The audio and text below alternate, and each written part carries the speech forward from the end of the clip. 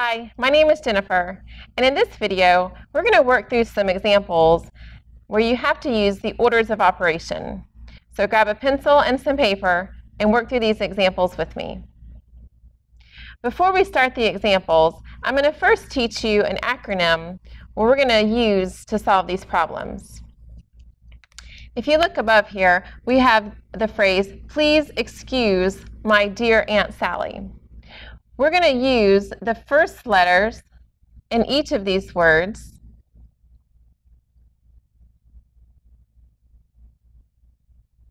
to help us remember the order that the operations are to be performed.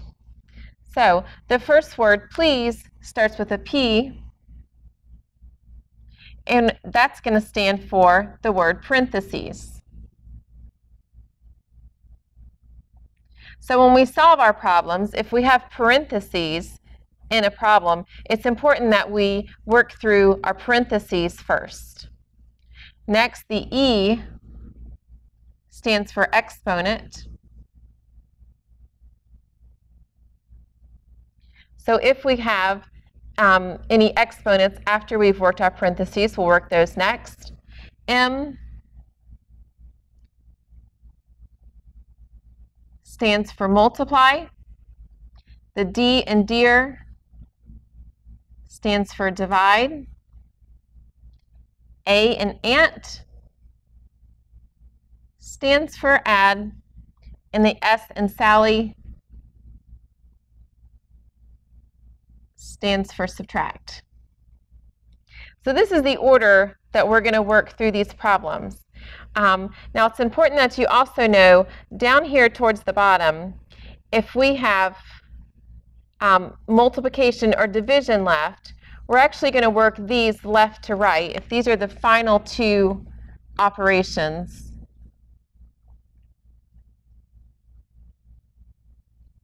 And the same with adding and subtracting. If we're just left with addition and subtraction in our problem, we're also going to work these left to right as well.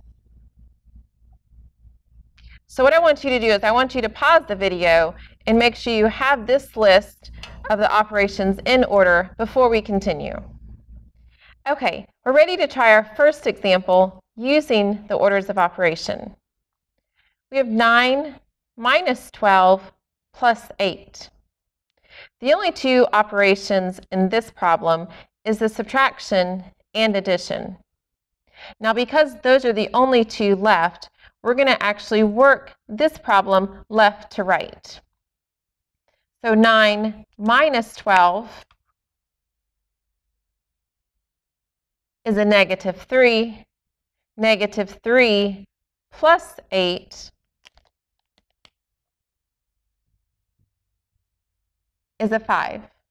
So the final answer to this problem is positive 5. Okay, take a look at this problem. We have 16 minus 5 divided by 3 minus 5. Notice each part on either side of the division sign is in a set of parentheses. So we're going to work the problem inside the parentheses first. 16 minus 5 is 11, and 3 minus 5 is negative 2. We'll put our division sign back in the middle.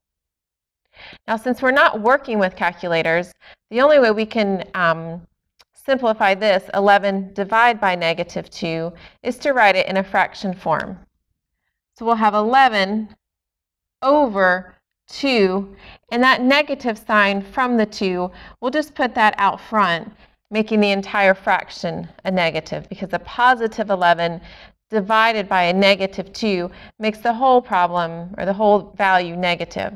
So for this answer, we'll leave it as negative 11 over 2. Okay, let's take a look at another example.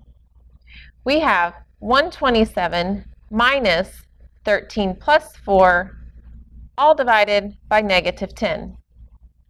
Now I want you to point out for this example, we have two sets of parentheses. We have our interior parentheses, and then we have our exterior parentheses, which are these brackets. We'll first work the interior, and then we'll work the brackets. So first, we'll have 127 minus 13 plus 4 is 17. All of that divided by 10. Now we'll work through the brackets. 127 minus 17 is 110 divided by 10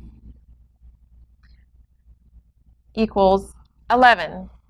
So for this problem, the final answer is 11. Okay, let's do one more example together. We have negative 6 quantity squared minus 48 divided by 4 squared. The first thing we'll do is we'll actually work through the parentheses and the exponents on the same step.